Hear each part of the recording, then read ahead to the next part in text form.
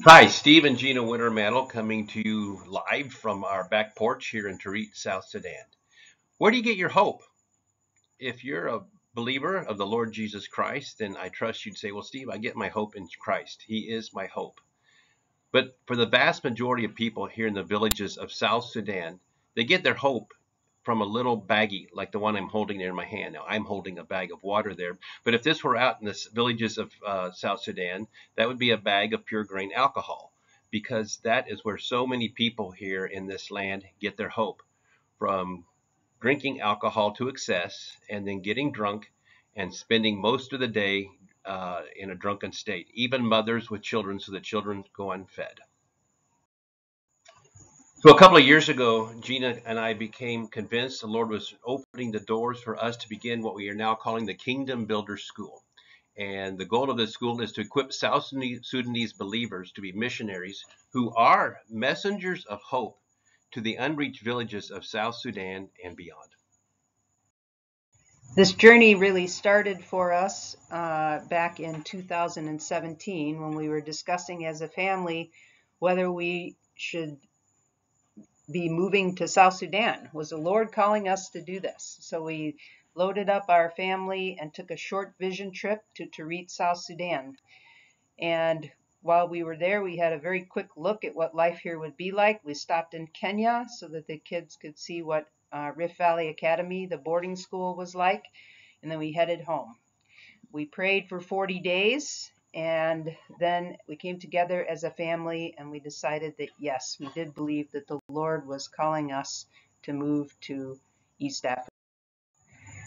So in September, we loaded up again. We dropped Hazel off at Rift Valley Academy, where she began her junior year in high school, and the rest of us headed into Tarit, South Sudan.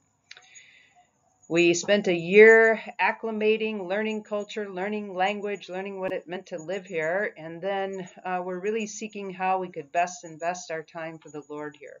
In October of 2019, Steve was invited to join a group of local pastors who were praying together.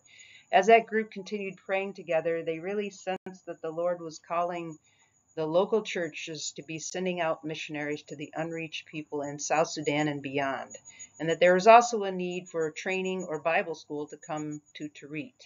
So in March of 2021, we trained up a group of pastors to become leaders for the Kingdom Builder School.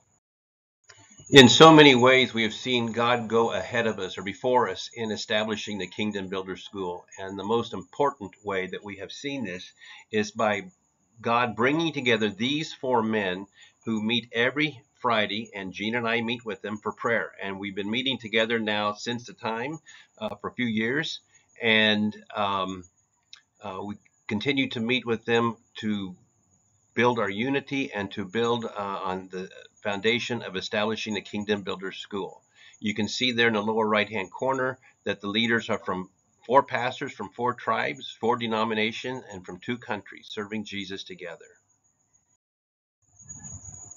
So the Kingdom Builder School students that we are seeking to come to the school, and we are now in our second year of the Kingdom Builder School, they are called by God to go to unreached villages. They are sent to Kingdom Builder School by local churches, and preferably these are high school graduates who are proficient in English. English is the official language here in South Sudan, and when the students come, when they complete Kingdom Builder School, they are sent out by their local churches to the unreached villages in South Sudan and beyond. This is our current student and staff for this year.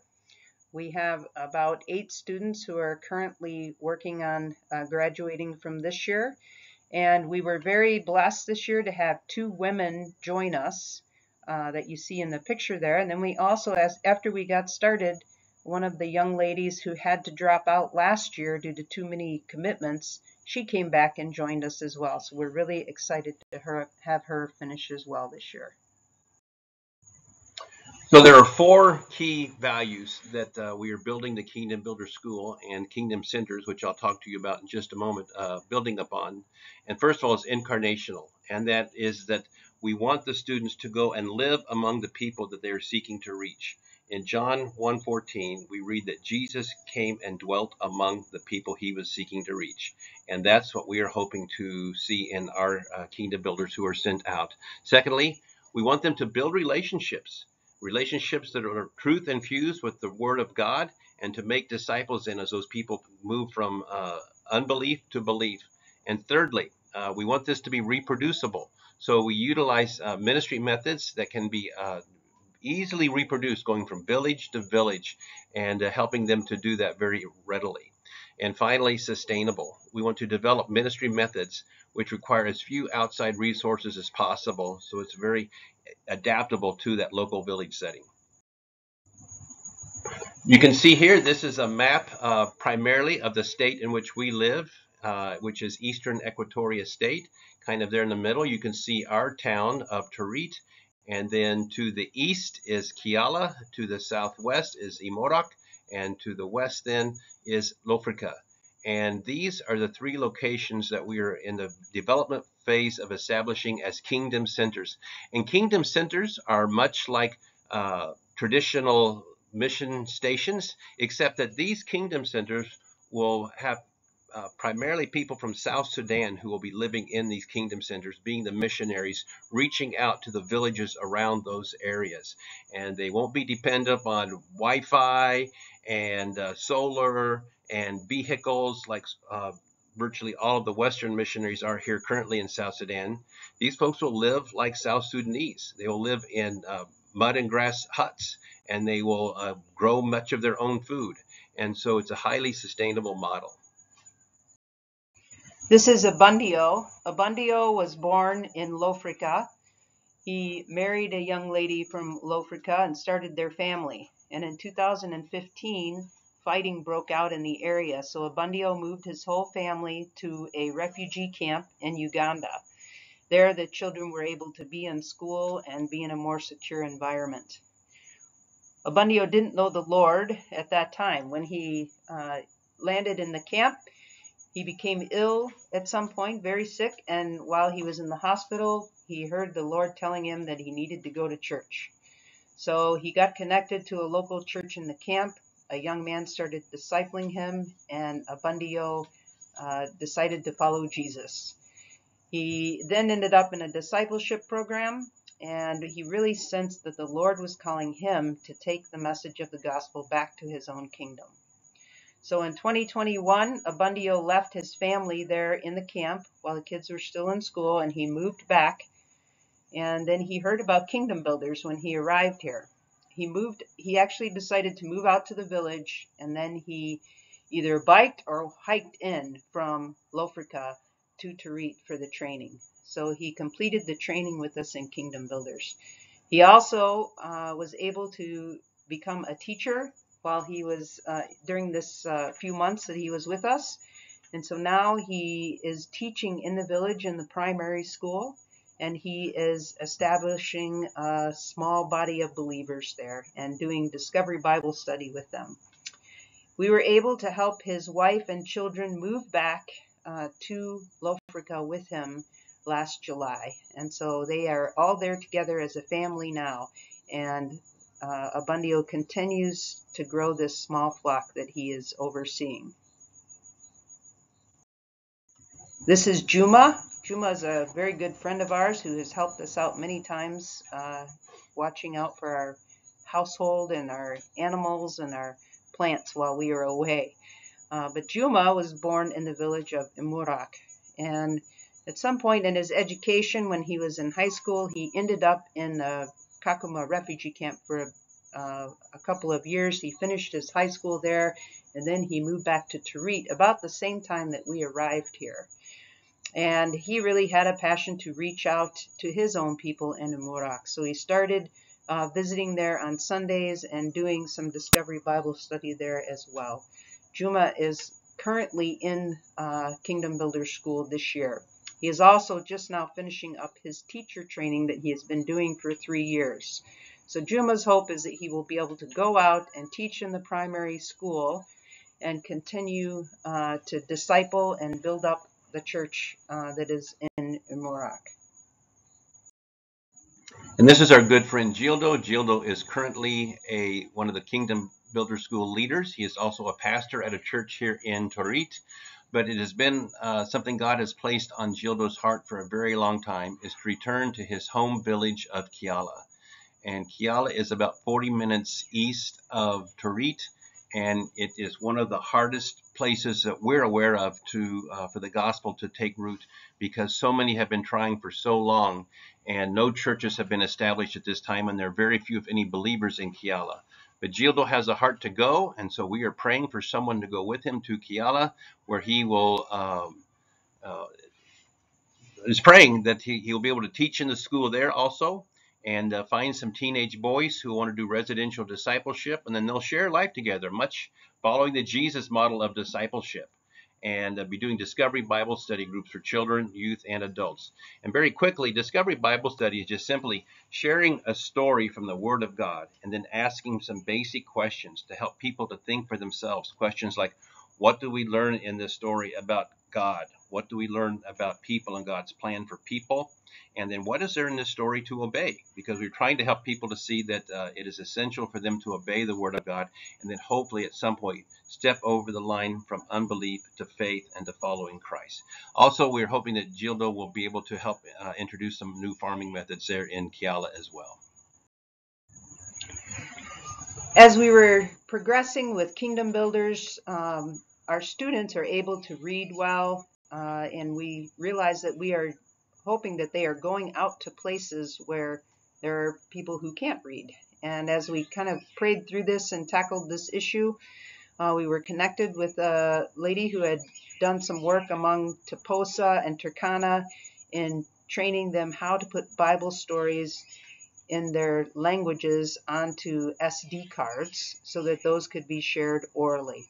So we had this training in October of 21. We brought together 5 different language groups that are represented here, and we trained them on how to make the stories and record them so that we can take these out, send them out with our Kingdom Builders. They can be used in a variety of ways to work with people who can't read. So the next phase of development for the Kingdom Builders School is the establishment of the Kingdom Builders Demonstration Farm. And the purposes for this farm are at least 4 of them, including a learning center to teach new and innovative farming methods and introduce new plants and animals to students that they can then take with them to the villages where they'll be going as Kingdom Builders. Secondly, we want to show and demonstrate innovative farming methods and introduce new plants and animals in the local community here in Torit, because the primary people group here around Torit are Latuko. Traditionally, they have been cattle keepers or pastoral people, and so there is still much for them to learn about agriculture here in this area. Number 3, we want to provide an opportunity for Kingdom Builder students to work and to earn an income. We charge a very modest school fee for the students to pay to be a part of the school, and we don't want the school fee to be a hindrance for students to attending. So we'll tell them, if you do not have the money, that's okay, come and work, and then we will allow you to use that money to pay your school fees and to provide some income for them as well. And then finally, we are hoping that long term, this farm would be able to provide at least some income to help support the ministry of Kingdom Builder School. So this is a picture taken here in our compound where we live, and you can see other than the hedges, we have planted everything you see there, along with many other plants here on our compound. But some of the plants that can be sent out to the villages with the Kingdom Builder students, you can see them over there to the right. And there are many vegetables, fruits, and different kinds of trees that can be used for production of timber and charcoal that can be sent out. And also, very importantly, the one at the bottom is Lab, which is an amazing plant that helps build up the soil. I mentioned Kiala. We went there for a visit, and we were told that the soil around the center part of the village was very poor. Well, Lab is something that could be planted there that would really help to improve the soil by putting back organic matter and to put nitrogen back into the soil. While we are training up our Kingdom Builders to go out and make disciples, along with being able to do plant agriculture, we wanted them to be able to help people with animal husbandry. So one of the programs that we've been doing here in Terete is there's a group of young men from the churches that have joined me, and we go out and do vaccinations within the Terete community. And what we are vaccinating for primarily is Newcastle disease. It's a disease in chickens that pretty much wipes out all of the chickens when it comes through. And it comes through South Sudan here. It can come through once or twice a year. And we really need to vaccinate every 3 or 4 months to stay ahead of it. So there's about 6 young men that help with this, and we go out, and they've been building some relationships in the community because we go back to the same households for vaccination. We also try to share with people the reason that we're doing this is because of the love of Christ. And then we also pray with them if they have any needs in their household. We hope that this will be a tool that someday we might be able to use in the villages as well, though we have to tackle a few obstacles such as how to get vaccines out and then how to preserve them until they are used. I've also been able to bring in some improved varieties of chickens from Kenya. This is the naked neck chicken, which may look a little bit unusual to you in the US, but this chicken actually does very well in tropical climates. Without the feathers on the neck, they're able to dissipate heat a little bit easier. So I've been bringing these in and hatching them out in the incubator.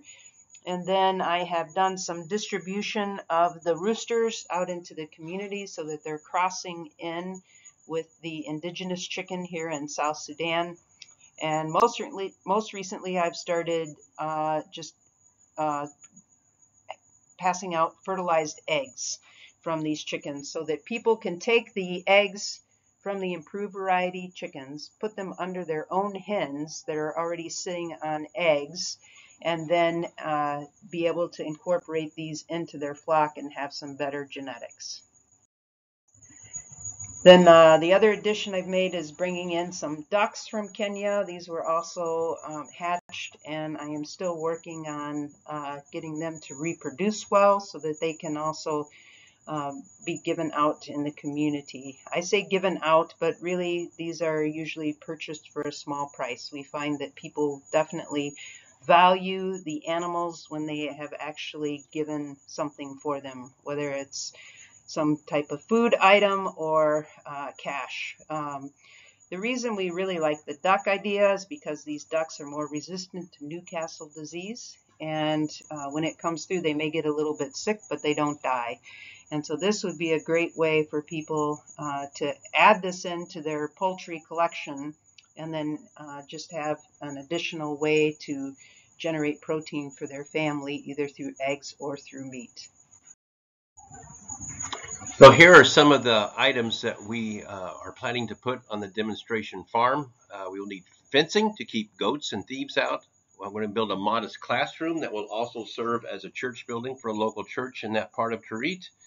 We're going to have student housing, which will be the mud huts or the tukos. We'll need a latrine, a water well, a chicken barn for Gina to do the chicken projects and teach the students how to care for chickens and other poultry. We're going to get at least one semi-truck container that we can use for storage of seeds and equipment and things like that.